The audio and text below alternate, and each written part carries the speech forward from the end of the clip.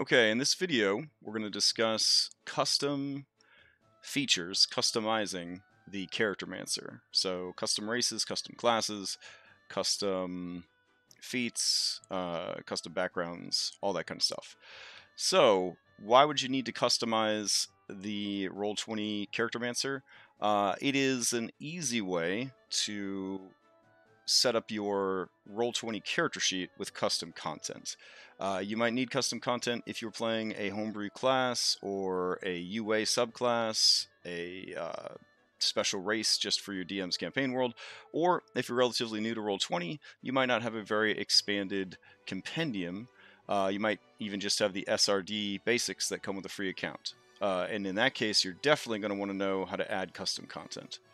So, I'm using an account that is a free account. It has no subscription. It has no purchases. Has ads. Alright, so if I go over here, I'm logged in as a player right now, and the only thing I can see is the character sheet that my DM made for me in advance. So, as a player, unless there's a special macro that's been enabled and all sorts of other fancy stuff, you are going to need your DM to create you a character sheet, but you, the player, will be able to edit the character sheet. So let's do it. I'm going to open this character sheet up for Princess 9. That is the character I'm going to make. There's nothing going on here. So the first thing I'm going to do is hit edit, and I'm going to add some character art, because I like character art, and it's important. So I'm going to drag over this lovely token to use as my avatar. There we go. And I'll hold off on the bio and stuff. I'm just going to hit save. Alright, let's jump into the character sheet. I'm going to click character sheet. It's all grayed out. There's a pop-up here. How do you want to create this character? I definitely want to use the Charactermancer. So I'm going to click use the Charactermancer. Alright, it takes me to the start screen, explains some stuff. I'll hit next to get started. We go to race. Alright, well, I get to play a special custom class because my DM just is being super nice, let me do whatever I want. So I could play one of these regular SRD races, but let's just go all the way. I'm going to play an Asimar, Asimar. There we go. So I'm going to do custom, and there we go. I'm going to start filling it out. What's the name of the race? It is the Asimars. What do they get? They get a +2 to charisma. Alright, that was easy. Scrolling down, what alignment? I don't know, lawful good. There we go. What size? Medium. What's the speed? 30. And then proficiencies. Oh, I had my numlock turned off. There we go. Proficiencies, we're going to do languages, because they get 2 languages. So we'll do common. And we'll do celestial. Now, maybe they're a race that gets perception for free, like the elves. You could set that up here the same exact way. So now I'm going to go and start adding in the custom race features. Now, the Asimar have quite a few special abilities. I'm not going to do them all so that we can keep this video a little short. But basically what I would do is I would just start either copy and pasting over from my digital resources the information, or I would just paraphrase it or retype it if I'm going off of analog print books. Alright, I will leave that to you, to whatever resources that you are going off of. And every time I add a new feature, I just hit add another feature, and I add one in. So, there we go. Celestial resistance. Punch it in, right? And we just kind of keep working our way through it. And I'm not going to do, again, I'm not going to do all of them because these guys have quite a few. And I want to show you some of the other stuff that you can do to customize it. Alright, so race is taken care of. Now we go over to class. Now for class, I'm going to go ahead and play as the Princess class. And this was developed by Redditor Impersonator, and I'll link to it in the description. But yeah, the Princess class is a fully realized 1 to 20 class. I believe they started work on it back in like 2016 or something. So it's had a lot of playtest, a lot of feedback. It's a very well developed class. A lot of people like it. There is a noble version that is non-gendered. But yeah, this is we're going to play as a princess. So when I go to choose my class, I am going to choose custom, and then I'm going to put princess. There we go.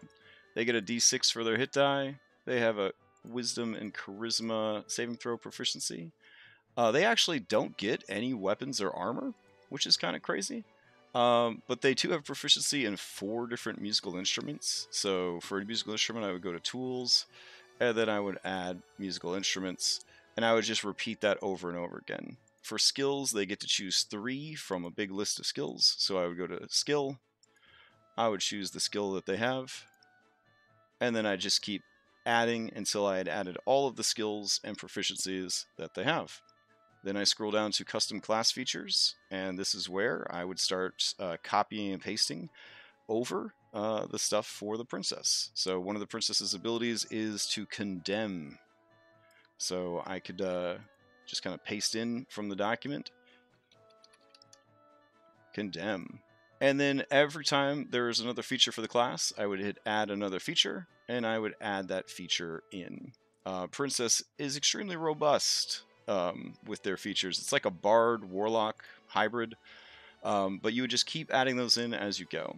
Now, princesses don't have any innate spellcasting like a normal class. They're very much like supernatural abilities and stuff like that. But for the purposes of this tutorial, we're going to pretend that they're a charisma-based casting class. So for spellcasting ability, I'm going to go to charisma, and I'm going to say that they start the game with 2 cantrips and 2 first-level spells, and that their spell list most closely resembles a bard. Okay. Then I'm going to go to abilities, and I will punch in whatever abilities I came up with. If I did point buy, if we rolled dice together as a group, whatever that needs to be, I'll go ahead and put in those abilities. Man, I must have rolled really good for stats. Okay.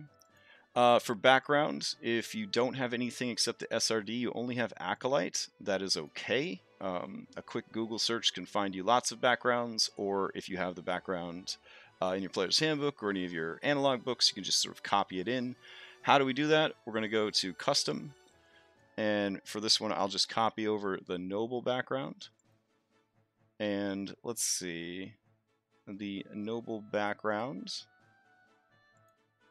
provides you with the following bonuses. Thought I had it open in another one. There we go. History and persuasion. So again, I would go to skill. I would go to history. And you might see as you're doing this, the screen kind of darkens for a second, right? Everything kind of gets dark, right? It's just thinking. It's just the computer thinking. Let's see. Persuasion. There we go. They also get tool proficiency, which is a gaming set. So we'll just go to, let's see, dragon chest. There we go. And so on and so forth. You would do that until you had all 4 of your associated background skills, and then you'd put in your background feature. Now, if you are making a custom background, of course, check with your DM to make sure it's allowed. The easiest thing to tell your GM is that you really want to be a noble and have the noble's position of privilege, but you just don't need the abilities, history, and persuasion because you're XYZ kind of noble, so you should have these skills instead. And usually the DM will be like, yeah, that's fine, whatever. You scroll down here. We don't need to do this stuff for the custom video, but that's where you would fill in your personality stats and stuff. Now we go to equipment. This is something that is lacking. So the princess class, we can't actually tie any equipment to it at this time. So we will have to manually add that after the Charactermancer builds the character sheet for us. So we go over to the spells tab. We lied and told it that we had spells, so we get to pick 2 cantrips. They are going to give us the bard cantrips because that's the class we most closely resemble. If the cantrips you're looking for are not here, you could always just leave them blank, or you could select some and then change them out after the character sheet is generated. So I'll try to leave one blank just to double check that you can actually do that. And then for spells, we'll just grab these 2 right here, sleep and charm. Those sound like princess spells. Feats. You don't have any feats enabled because not a variant human at level 1, so don't worry about that. And bio doesn't have any bearing on this video, so we'll just keep going. Alright, we review it. It says, hey, you forgot some stuff, and we're like, that's fine. If there was like a red X next to something that you forgot, you would have to go back and complete it before Charactermancer would complete, but we did a good job. So we're going to hit apply changes, and it's going to build our character sheet for us. So we now have our custom race, our custom background, and our custom class all built in automatically. Pretty cool. Because we built this custom class, every time we level up, it will ask us if we want to level up as our custom class, and it will make things easier as we continue to build out that custom class through gameplay. Now, we didn't have any equipment, so we are going to go over to the Compendium. Even though this account is bare bones, the SRD does have a pretty decent selection of stuff. So even though this lady is not proficient in any weapons, let's go ahead and give her a longsword. So I'm just going to drag that over. And magically, it gets added to her inventory, and 2 macros are built. Pretty cool. So we could do that for all the stuff that she needs. So she doesn't wear any armor, but she probably has some fine clothes. Drag that over. She probably has a diplomat's pack, so we drag that over. And she probably has some, I don't know, soap. Let me drag that over. Cool. So yeah, you could just sort of fill up your inventory as needed just by dragging and dropping stuff. If you had to put something manually, you just hit plus, and then you type in, so key to the city. Whatever you need, kind of put it over there. Starts the game, I don't know, 1,000 gold, because she's a princess. Sweet. What else? Here you can see the abilities that were inputted. So if I hit this, it says Celestial Resistance. There you go. Automatically pops up for me. Cool, cool, cool. Same thing, if I wanted to throw up my Position of Privilege, I could do that. And if I wanted to add more of these manually, I just hit this plus thing, and I could continue to add them. I could even categorize them by race, class, feat, background, or other, and then give it a subtype so that I could remember, oh yeah, I got this as ASMR because I hit level 3 or whatever. So pretty cool stuff. So that is how you add, you know, like a custom feat, for example, or additional custom racial abilities that you unlock through leveling, or new class features that you add that way. So there you go. Now, as far as spells go, if we click on this tab right here that says spells, we can see that Vicious Mockery is in there, Charm Person Sleep, and we still have the ability to add more spells. So if we came over here and for some reason princesses could cast Eldritch Blast, we could type in Eldritch Blast, look for it in the spells, and just left click and drag it over, and it'll automatically add it, and then add a macro. Or at least it should add a macro. Okay. Let's see. So we could go in here and double check on it. Oh, okay. So it is just telling us about Eldritch Blast, but we could go in and turn it into an attack by clicking on this, scrolling down, and to where it says output, we say, I want you to be an attack.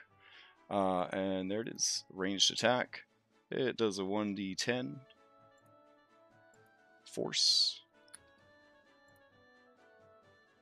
Alright, and we don't get to add our ability modifier to the damage or anything like that, because we're not, you know, like a real warlock or anything. It's a cantrip, all that jazz. Do we want to include a description? Sure. So it'll throw up the description every time we attack with it. Cool. So now if we go back over, there should be an Eldritch Blast for it. Nice. Yeah, and there we go. Boom. Does the damage and everything, just like that.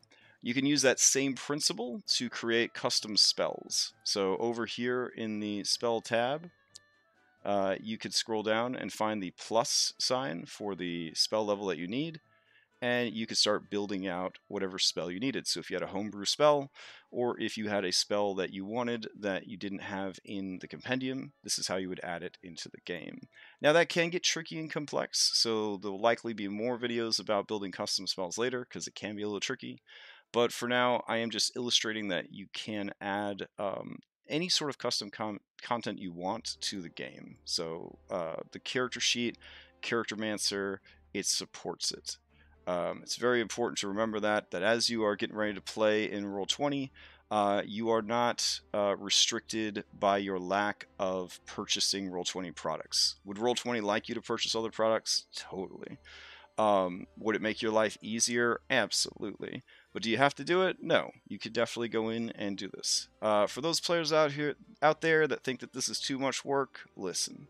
Your DM agreed to let you play a custom class in their game, and if you think that this is a lot of prep work on your end, imagine how much prep work it is on the DM's end, trying to get everything set up on Roll20 to play online with you.